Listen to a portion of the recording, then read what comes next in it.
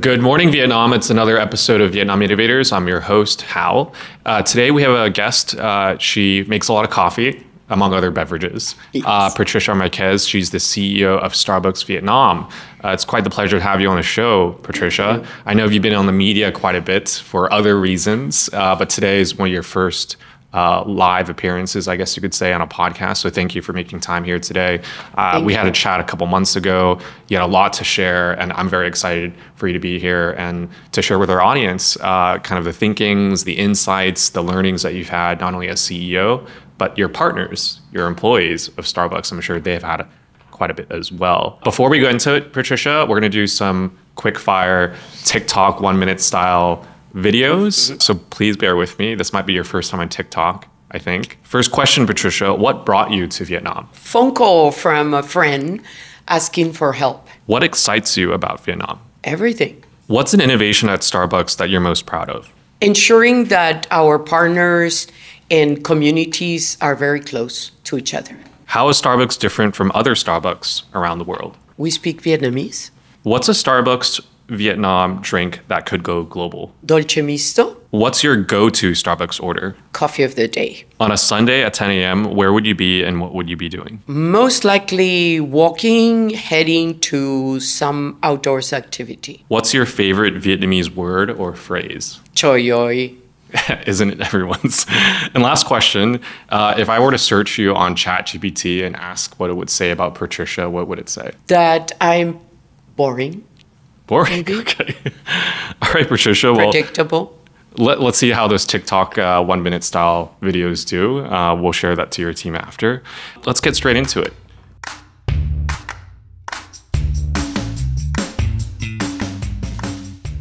Patricia, you've been in the media for a lot of, you could say, the wrong reasons. And, I'm here today to learn about what you're thinking about not just Starbucks and the brand, but coffee generally in Vietnam. I think here in Vietnam, people think cheap coffee on the street, coffee's made here, how could it be anything premium or sought after?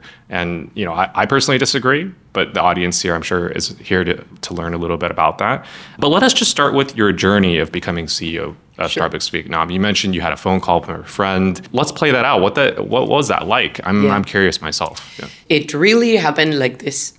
I was working for a fashion brand. It was the 2009, 2010 debacle. And the crisis, the world crisis had reached out everything luxury. So my role was, I would say, irrelevant and pretty boring to just wait and see what would happen.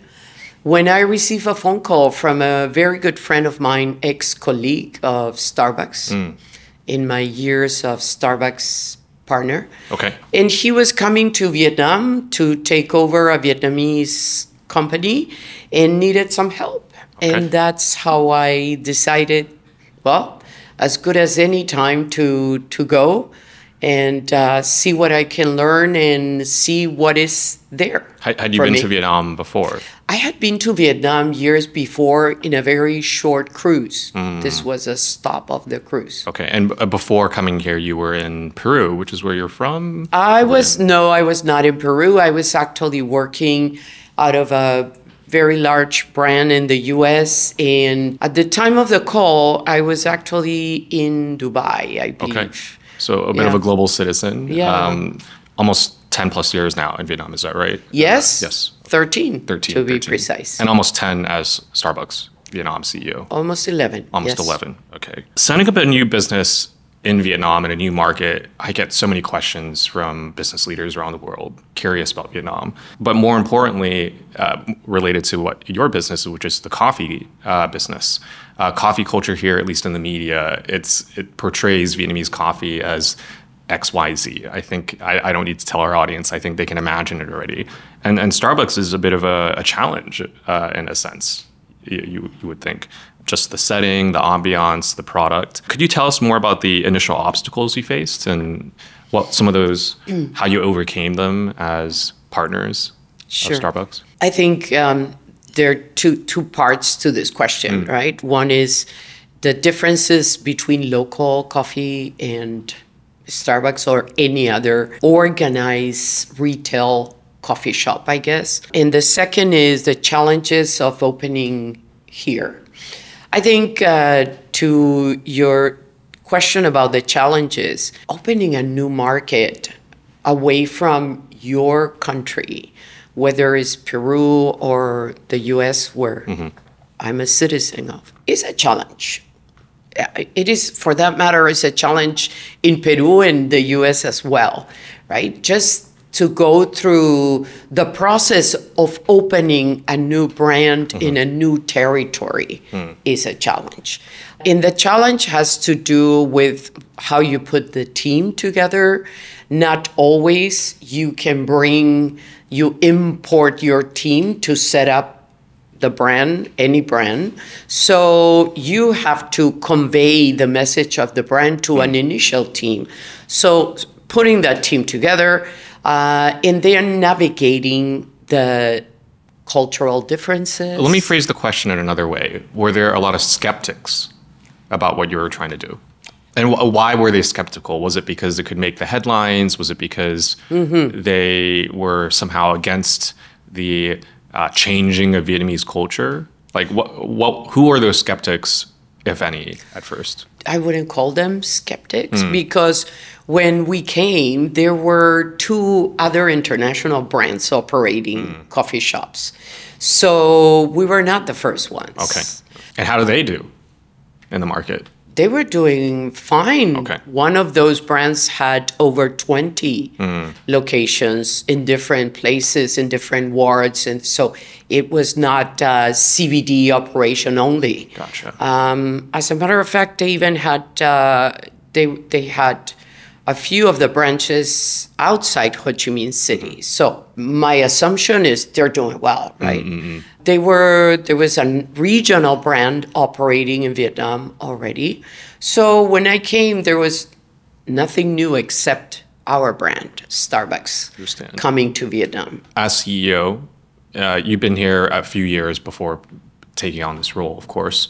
What were your first strategies as CEO to make sure that Vietnamese would think about Starbucks in the way that you wanted them to, and to welcome the kind of different tastes and delivery of the products? Because most Vietnamese are used to the ambiance, which is sitting on the street, outside with friends, on low plastic stools. Suddenly you've got a different experience. How was it like?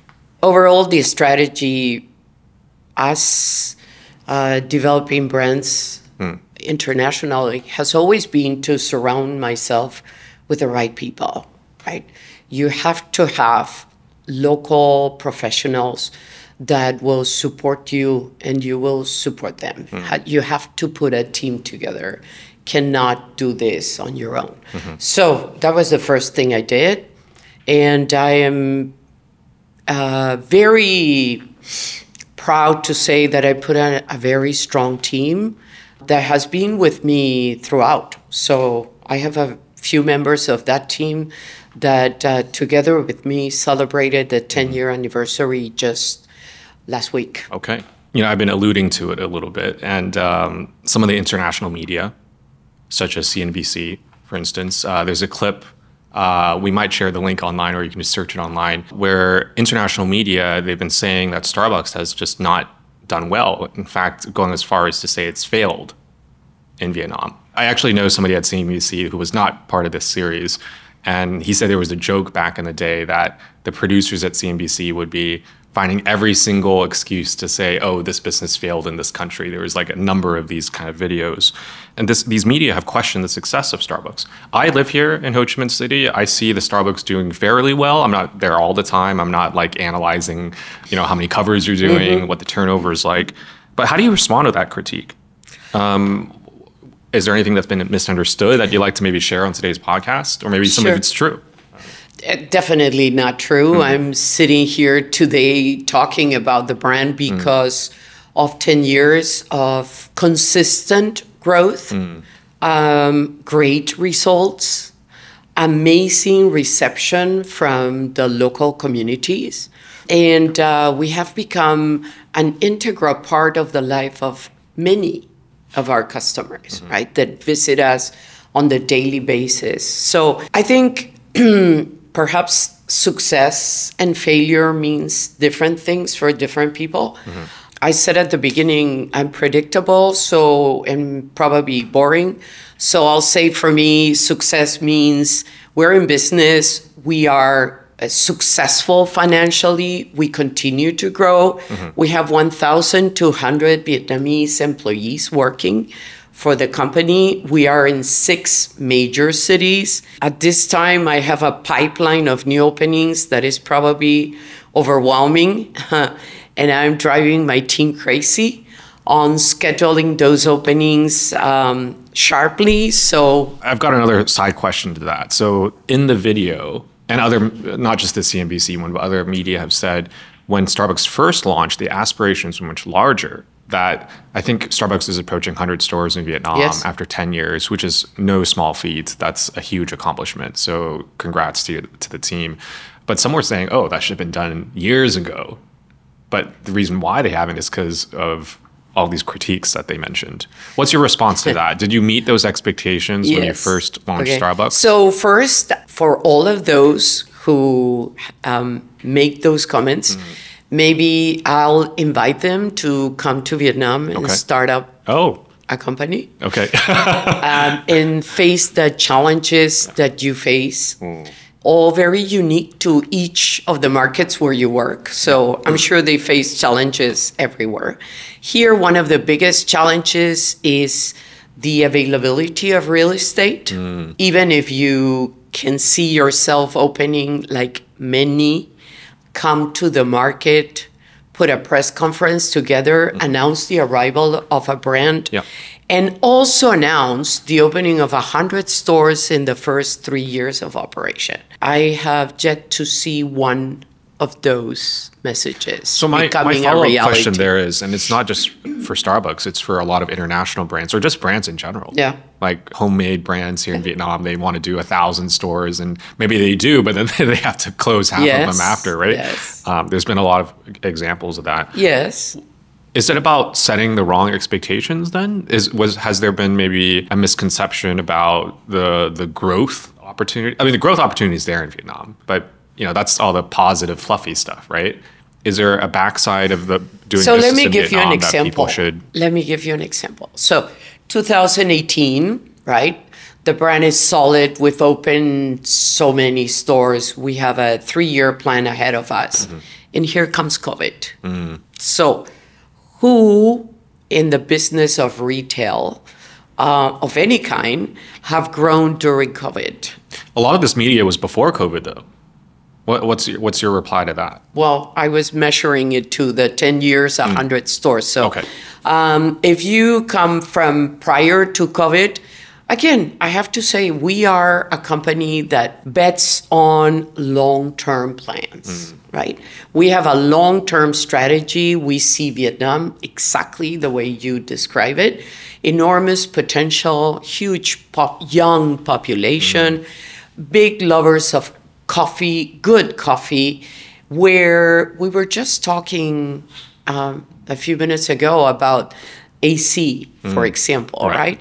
We are a supplier of great environment where customers come to enjoy a great cup of coffee or a tea or a refresher while enjoying a great environment with friendly people around them. Does Starbucks stand to gain from the change in consumer behaviors too? So what I mean by that is, for example, you mentioned young people. Vietnam is one of the fastest growing, not just populations, but young populations in the world. I read an interesting statistic that every year in Vietnam, which is a little under 100 million people, there's 1 million people becoming 18 years old. And that's generally, I guess, when people start thinking about coffee. I think I had my first coffee around that time. It didn't really become a regular until maybe early 20s. Do you think Starbucks stands to benefit from that demographic trend? Because, I mean, Starbucks is not cheap compared to the market average. So it was young people driving that in general. Do they have the spending power to match that?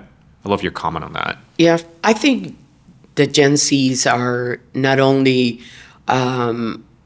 a generation that we see as part of our customer profile.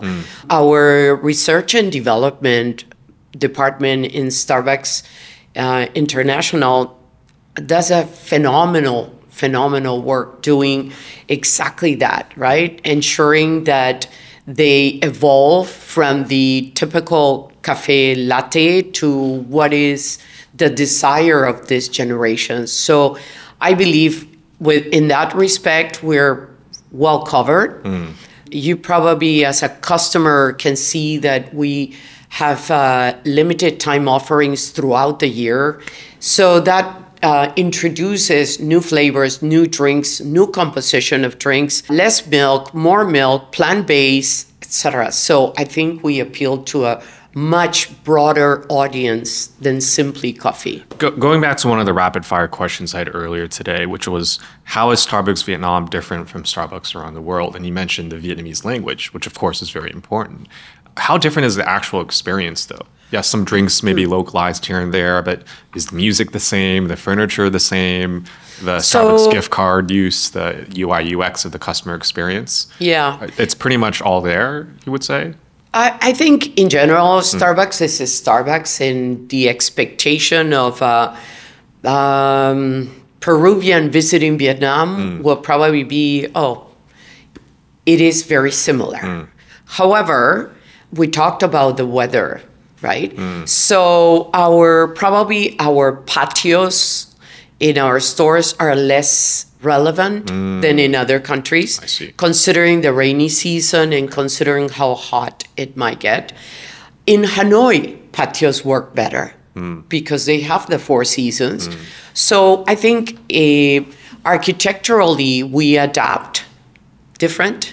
Design-wise, we are very relevant to the market we're in. Yeah, I saw a Hoi An location in the Old Town, I believe. Yes. And there's one in Ho Chi Minh City, I think I forget, Các Long Tăng Dam, I think. It's got this really funky, like, I can't even describe it, like brutalist kind of architecture. Yes. From like the 50s or 60s, perhaps. Yes. So you can kind of very go Art anywhere. Deco. Yeah, very good. Yeah. I think we do that pretty well. When we select a location, we do quite a bit of investigation. Who's around? Who's our customer?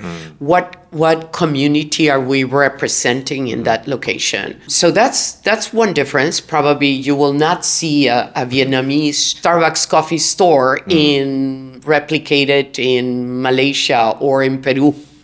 So those are unique. I have a question. You mentioned community and where the locations go kind of inform that. If you had to kind of pick and design a personality that represented the typical Starbucks customer in Vietnam, what would that person look like? Are they a mom? Are they in their 30s with 2 kids living in a certain part of Ho Chi Minh City? I would love a quick persona test on that. I would say is a young female, probably executive. They all have amazing positions in many well-known companies, showing up on the weekend with their kid and attending to their emails while the kid runs around and enjoys a cream frappuccino. Okay. She's savvy and is waiting for her husband, who's a young, probably entrepreneur. Okay. I think the Vietnamese Starbucks consumer is quite diverse. We have a range of age, definitely male, female, probably 50-50, if not scientifically very close to. Age average is very different depending on the community. And how does it vary compared to what you expected when 10 years ago? Let's roll back the clock a little bit. You've been with Starbucks 11 years. What you just described as the typical customer, would you have expected that 10 years ago? Maybe because I've been here before opening Starbucks. I had already immersed myself in the social arena of Vietnam. So I felt, yes. Pretty confident? Yes. Okay. Of course, the very first 6 months is a lot of investigation, a lot of curiosity. Favorite drinks of the first 6 months were very different than the drinks today, right? We have a much larger consumer of coffee and espresso than we had the first 3 months. So, yeah. I want to debunk a few myths, which, again, going back to the international media, that's one of the core reasons I wanted to have you on the show today. Because, when I listen to these programs by international media, some of them have never even been to Vietnam. They just look online and just slap some numbers on there and call some people. Yeah. I had an interesting discussion with the CEO of another more mass market product, F&B brand, food and beverage brand. I won't name names, but their ambitions a few years ago, again, this was all pre-COVID, was to have 1,000 locations in Vietnam. And this particular store was slightly above average Vietnamese food with a bit higher pricing as a result. And it just didn't work for them because in their analysis after the fact, when they made that grand ambition of opening 1,000 stores, they felt like their customer was kind of what you described, maybe a little bit just one kind of age rung lower in terms of income and their career progression, making 20 to 30 million a month. They determined after the fact that there just weren't enough people making that kind of income to support 1,000 stores in Ho Chi Minh City. So my question for you, and that's Hanoi too, sorry, in the 2 metro cities. So my question for you, and Starbucks is at 100, almost 100 now, I believe. You won't say how many it could be. It could be 500 or 1,000 in 10 years, who knows? My question for you, and this is for the business people that are thinking about coming here who have perhaps similar customer sets. Are there actually enough Vietnamese at that, young woman, white collar office worker to drive that kind of consumer spending at where Starbucks is? That's a question that I have that a lot of business owners would love to know. Let me go back to your example of this other brand. I find it irresponsible, perhaps, to say that I'm going to open 1,000 stores when I probably don't even have a proof of concept, right? So I don't know what the intention of that announcement was. The difference between us and probably somebody that just came up with an idea of a new concept is that we are a 60-year-old brand. The proof of concept is already been done. Let me go back to your question about the criticism of us being a failure versus a success. My biggest responsibility is to ensure that each and every one of our stores is open in the right place for the right reasons. And when I say the right reasons, I talk about length of lease, for example. Many companies sign leases for 12 months. 12 months? Yes. Yes. What do they expect to happen after 12 months? Close and move, or just impress the the media with 1,000 stores that will last for 1 year. Wow. So if I go back to your first question, my biggest challenge was real estate. Because 11 years ago, that was the de facto. No one would sign a lease for you, with you, for more than 12 months. That was the practice in Vietnam. Was because landlords were just used to turnover and jacking up rents, or probably, and so the relationship seems like a bit hostage kind of situations. Like you got 12 months and you have 12. Who can recover a capex? So that's one of your main reasons for taking the time you've to expand diligently and responsibly. Yes, and responsibly. We are a sustainable company, right? I don't want to toss away not only the capital investment, but the furniture, the equipment, and just toss it away. We are there to build a relationship with the community, with our customers, with our landlords. Let's say I'm a landlord here in Vietnam. Yes. I'm hearing today's podcast with you, Patricia. Yes. And it's making me think, how can I get Starbucks as my tenant? So what's the ideal trait of a landlord or someone leasing out property here in Vietnam for a Starbucks and your team to be like, okay, these are green flags, green lights, let's go? Great question. I'm going to use the opportunity to advertise. And instead of doing a research on my own, please listen to what I am about to say. Starbucks is here for the long term. We will continue to grow. And we are always looking for great locations with amazing landlords. What do I mean by amazing landlords? This has to be a contract that benefits us both, right? That being said, the first year's challenges were not only the length of the lease, but also the bizarre numbers that were thrown at us. I have a question about that. So 10 years ago, which was pretty early in Vietnam terms, in terms of more premium, I guess is one way to put it, relative to the market at least. You think, oh, big American brand name. Oh, Patricia, big time CEO. Let's jack up the rent. Was that one of the experiences you had? Yes. So and that's not rational. No. That makes no, just because we're a big company doesn't mean to. Not only that, I can sit down with any landlord that tells me that they want to make a fortune with us in a 7 to 10 year lease. How things work, right?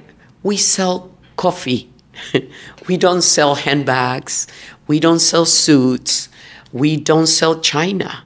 We sell coffee. So the math is very simple.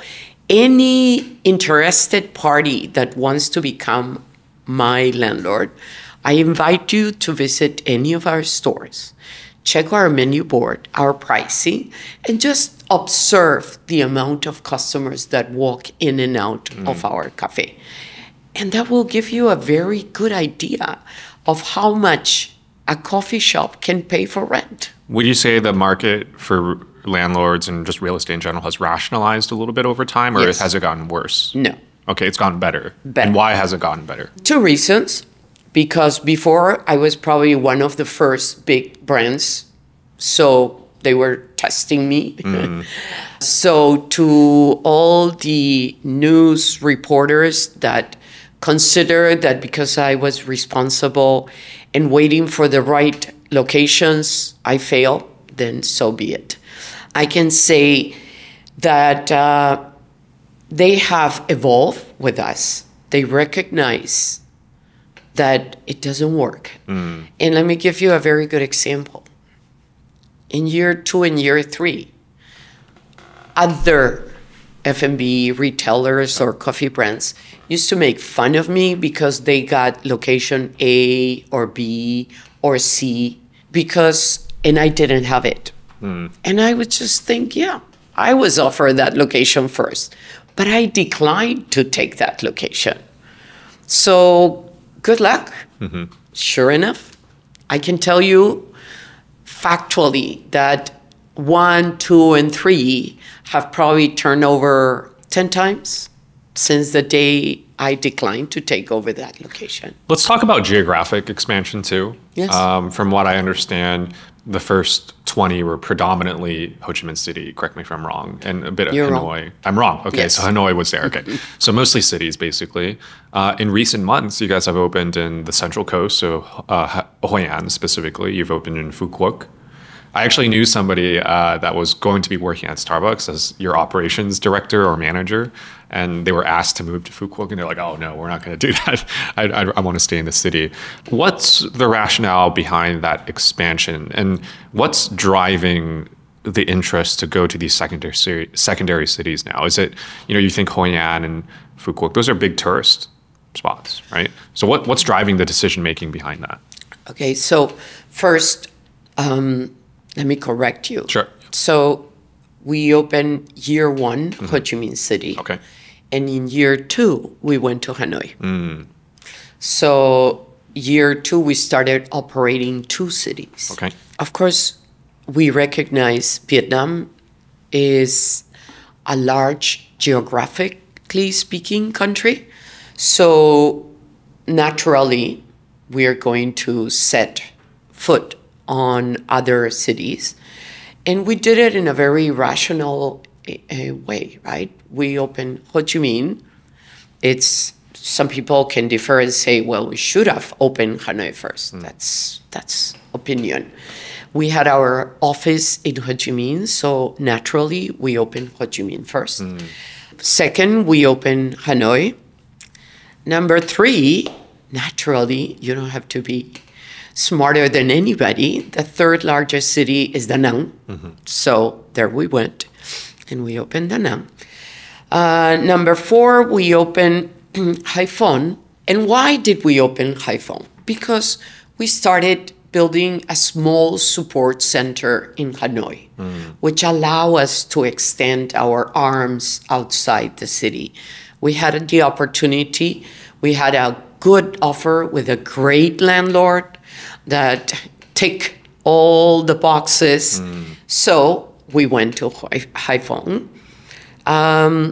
Then we extended. Of course, we had already been going outside CBD. We went to District 2 in Ho Chi Minh. We went to District 7, etc.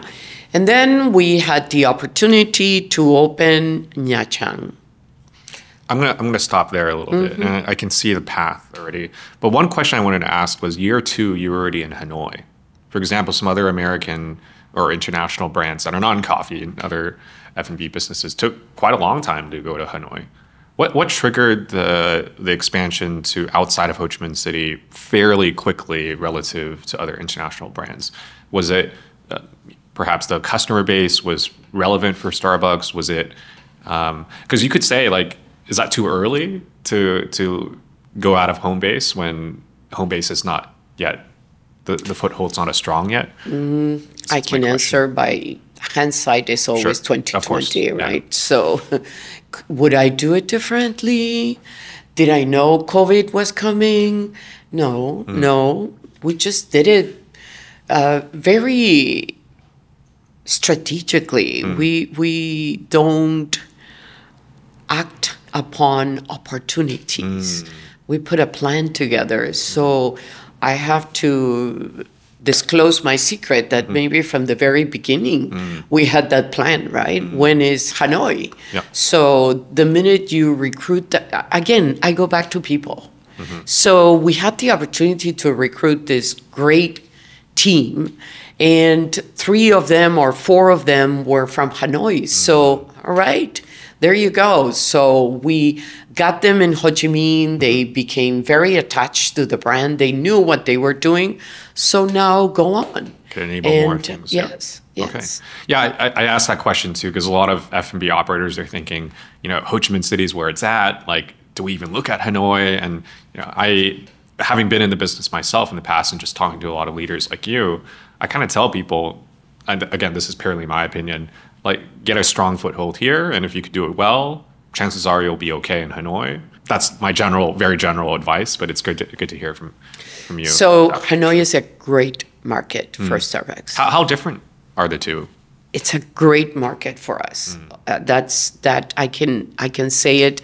We love our Hanoi customers. They love our merchandise. They're big consumers of our limited time offerings. Okay. And having the opportunity of experiencing the same brand in a market that has 4 seasons versus 2 is such a great learning and experience, right? You have the hot drinks selling so well in Hanoi. So it gives you, it makes it so interesting. Okay. Well, if you're in Hanoi, check out the Echo Park location. That's my favorite. Beautiful. So, yeah, beautiful. It's fantastic. Yes.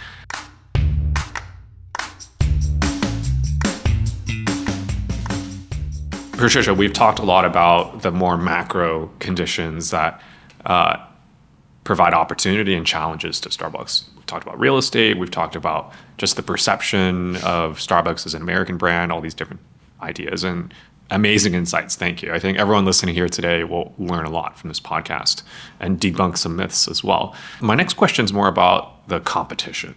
So you mentioned a couple of international brands.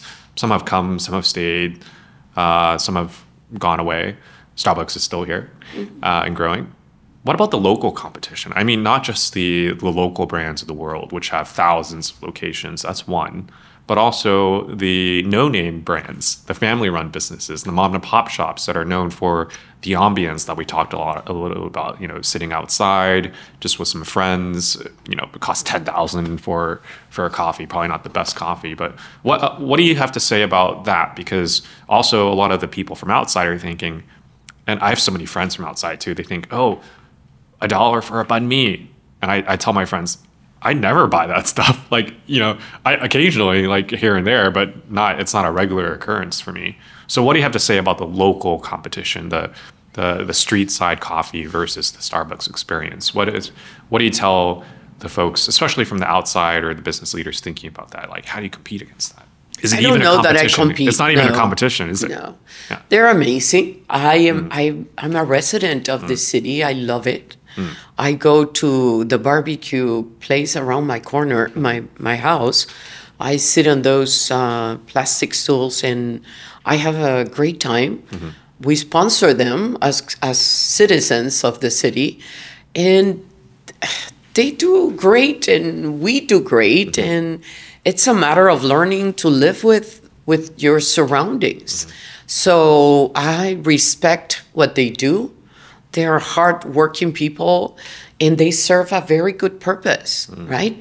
They are the window of socialization. They're the ones that take you away from being connected all day, of replying emails. You sit there and sip maybe not a coffee, but a tea while watching what's happening in front of you. It's fantastic. So I think they are amazing, and I hope they never disappear. I want to talk about the hard numbers related to the community aspect you just mentioned, being part of the social fabric of the community. I'm friends with one of your partners. He helped bring Starbucks to Vietnam. This must have been a year or two ago, and he was telling me how his mission of bringing the world to Vietnam is kind of what facilitated Starbucks coming here and expanding and growing. And he mentioned when they first came here, there was no Vietnamese coffee beans, correct me if I'm wrong, being used in Starbucks products. That's changed over time now. Could you tell us a little bit about that? Like, what was the perception? Oh, you're in Vietnam, which is the biggest producer, one of the biggest producers in the whole world, not just Asia for coffee, and you're not even using Vietnamese coffee beans. Now you are. Tell us about that shift and how that mindset allowed Starbucks at a global level to be like, yeah, let's do it. And how has that outcome played out? Sure. It would be wrong for me to say that because we are here, Starbucks started searching for coffee in Vietnam, because it's not true. Starbucks coffee has buyers across the world, right? Coffee, country of origin, are always, of course, visited by the Starbucks buyers organization. So they had already been here. But they weren't buying. They were not buying because of the differences in what Vietnam was producing, right? They were producing massive amounts of coffee for different businesses. So now here there is a retailer that wants probably more boutique farmers that can cater to their needs. And that's what Starbucks Coffee Company had started for us. So when we first came and set our company, I took my team to Dalat, and we visited the highlands, and we talked to farmers, and we saw what they were doing with coffee. And we decided from the very first time that we will involve the coffee farmers in our business.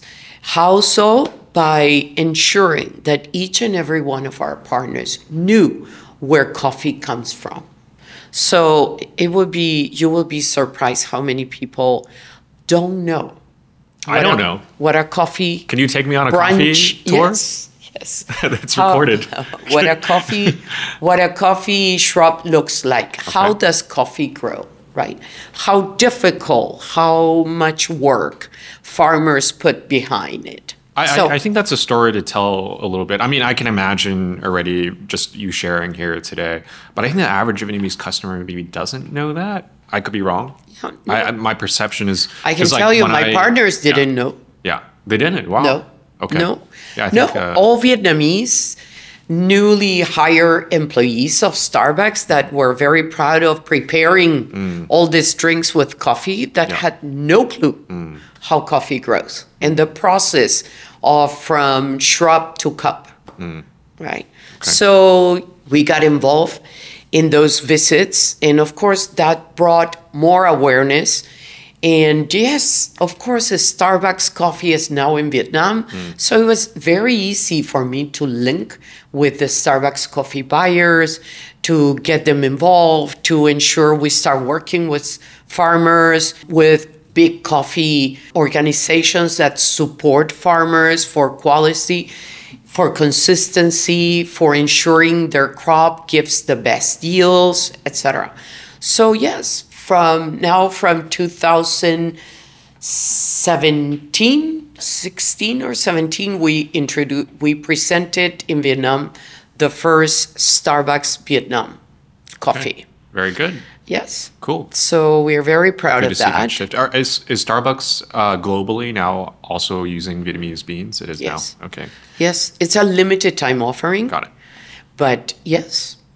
Actually, a friend of mine who lives in Switzerland sent me a photo of a bag of Starbucks Vietnamese, reserved Dalat. Amazing. Yes. Great to see Vietnam going to the world.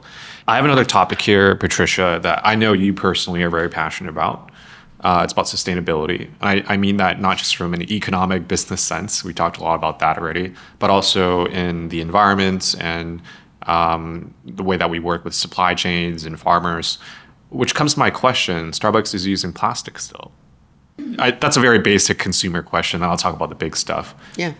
I love your comment on that. Why is that still, like, I remember a few years ago, there was a big like plastic straw exhibition that I believe Starbucks sponsored. Yes. I don't remember the exact details, but I remember the visual. But yet, Starbucks is still using plastic. Yes. What's the story behind that? So first is we're steering away, of course, like the rest of the world from coffee, from plastic, sorry. So how do we do that, right? Cannot just take it away. So what we did is we replace it. And now we utilize plastic, recyclable plastic. That's the first step. We have so much work to do here, but we have implemented many other measures that I'm going to take the opportunity to announce this because very few people know. So since day one, so February 1st, 2013, it's on the menu board. We offer 10,000 Vietnamese đồng rebate every time you bring your tumbler. Is still ongoing. Has been on the board for 10 years. So how many people actually adopt that? Do you have any numbers behind that? Very few. Very few. Why is that? Oh, I forgot. So we are now actively campaigning. And again, I'm going to use your venue to promote bring your cup. It doesn't have to be our tumbler. It doesn't have to be a tumbler. It can be of any material. You can bring your mug for all purposes.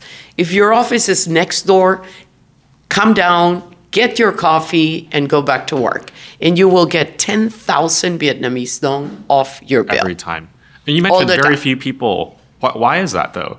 Well, let me tell you another story. Do they like the logo on the cup? It's just convenient? You mentioned, yeah, probably. Or maybe I also have to give them the benefit, right? The reality is probably Vietnam is starting to be very aware of how important it is to be responsible in what we use and how we use it and how we get rid of it.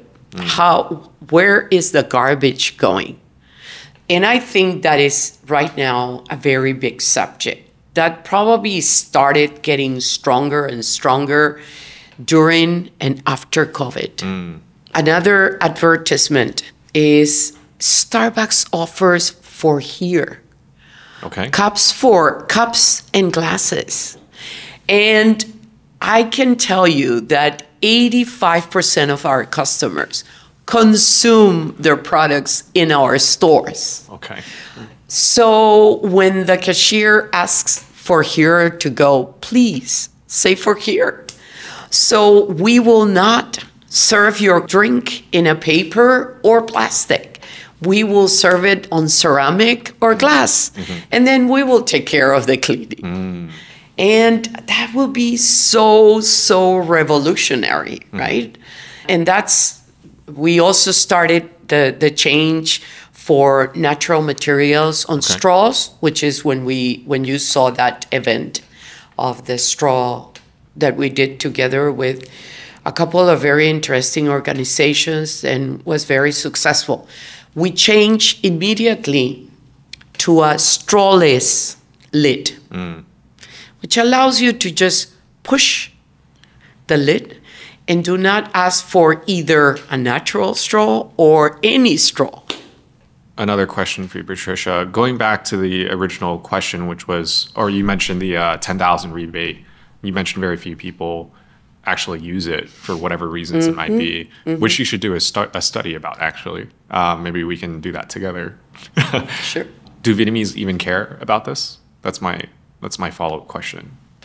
I mean, you obviously, your team is trying a few things here and there. Yes. You've been doing it since the beginning. No, not here and there. Oh, here and there. Okay. It's very consistent. Okay, it's very consistent. Very consistent. You clearly, offline, have told me you're very interested in this space. Very. Do Vietnamese care, though?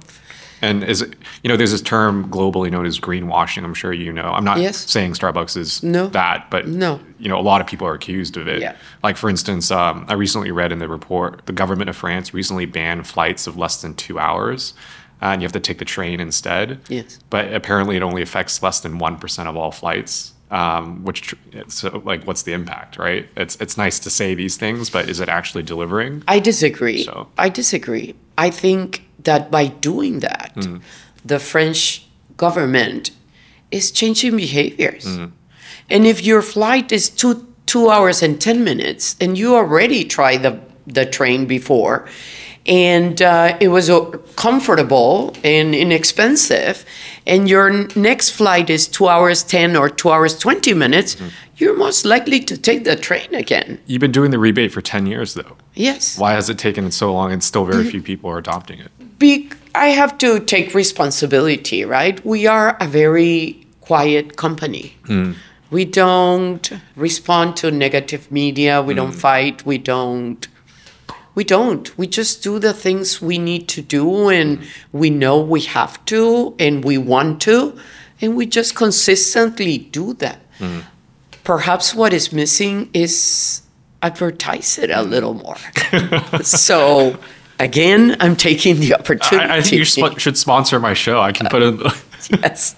We can talk about that later, right? Okay. So, no, let's stick to that. Okay. Don't change the subject. Sure. No, sure. So I want to make sure that the message is very clear and I answer your question. Do Vietnamese care? Yes. I cannot believe they don't care. Cannot. I do know changing behavior is the most difficult, the most difficult task. And we are all responsible. We all need to take responsibility, and perhaps we all need to help each other to make sure that we show our care more. Okay. Well, maybe I have to start getting my own Tumblr. I don't have one. There you go. I'd love a Starbucks one. There you go. Very good, Patricia. Thank you for answering that. I'm going to move to the future a little bit, especially, well, okay, not so much about the future. That's my last question. My second to last question is, you're a female leader here in Vietnam. Vietnam is known for female leadership, I would say, generally speaking. So you're not, I guess you could say, an outlier necessarily. No. But there are some challenges related to that. And I think for our young listeners who are women who are thinking about becoming that white-collar office worker who's part of a big company doing great things, what's your advice for them to get there, to achieve that standard career-wise, that they're accepted and respected at work as a woman here in Vietnam? Have you encountered anything challenging for women here in Vietnam too?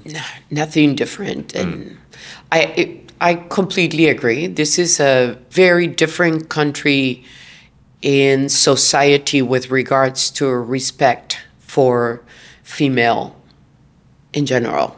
So the mothers are awesome. The grandmothers are the holders of the family. I can see the female coffee farmers are the ones driving the farm. So I see the role of women in Vietnam taking a front role, right? If a female, young female coming from university is thinking that things ahead are difficult, don't give up. Definitely don't give up. I was a barista.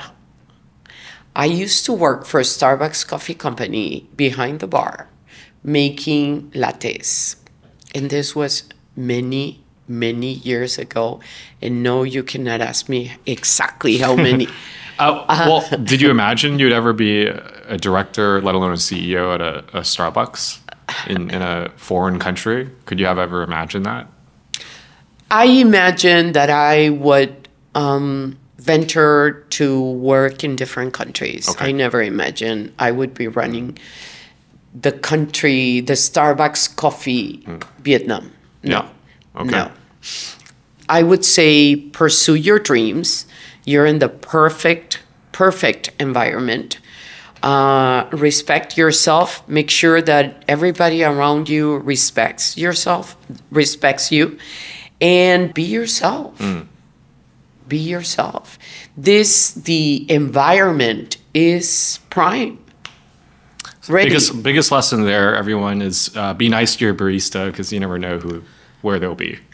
Absolutely. Be nice to your barista. Yeah, be nice to everybody. Yes, because they prepare your wonderful coffee every day. Looking ahead, which is my last question here, Patricia, and thank you for joining us on today's show. What's the future hold for Starbucks? That's a very broad question. But what would you say are the pillars of focuses going in the next 10, almost 11 years of Starbucks here in Vietnam? What would you say, what can you share that customers can kind of take away to remember about the future of Starbucks? I think, as I said before, Starbucks is here to stay, to grow, to become part of many more experiences on the daily basis. There are limitless possibilities to the brand. We want to continue being this strong employer that sets the pace on how to develop your team. We are proud of our baristas that become store managers, district managers, and so on. We want to continue building relationships with our communities. We will continue working in social responsible causes like cleanups, like Water Planet Foundation, supporting young Vietnamese at risk, etc. We will continue working with the coffee farmers of the highlands in Vietnam to ensure that Starbucks continues to purvey their coffee in this country. I just see an amazing future ahead of us. Okay, very good. Sorry, there's one last question I always like to round out every podcast, thank you for coming to the studio again too. We cover a wide range of topics on the Vietnam Innovators podcast. One of them, of course, food and beverage. My question for you, though, is you obviously know a lot about the industry. That's great, and thank you for sharing so many valuable insights today. I think a huge takeaway for me, especially a great way to start a Tuesday morning in my case. Patricia, what would you like to know more about? As in, if I were to release another episode of the podcast today, how would I make you click on that? Like, what kind of topic, guest, or industry will make you like, oh, I really want to listen to that because I need to learn about this? What would that be for you? Given the context of where you are in your career, what you know, what you don't know, what would that be? I would be very, very interested in hearing how is the supply chain within Vietnam going to face the challenges of a near future, including the green or greener environment. I would love to see when is Vietnam starting to produce electric trucks, for example. When does the lot become more part of our daily consumption of those amazing products that they have? And many times they cannot reach the city on time, and therefore most of them go overseas. And I would love to hear more about how is the country moving towards a more circular economy. Okay. Well, very good. If you're in any of those spaces that Patricia just mentioned, drop us a note. We'd love to have you speak to you, possibly having you on the show. I think some great learnings from that that I'm sure Patricia would appreciate. Definitely. Patricia, thank you so much for being on the show. You debunked a lot of myths and learnings today. Most of them good, I would say, in general. So thank you so much for sharing. And I do hope our listeners do appreciate. Guys, if you really like this podcast today, make sure to subscribe and like the podcast, share with your friends. I'm sure Patricia would love more of you to be getting that 10,000 dong rebate at Starbucks. I will be as well. Patricia, thanks so much again. And best of luck over the next 10 years for Starbucks. Thank you. Thank you. Thank you. Very, very happy to be here this morning. Thank you. Very good. See you guys next time.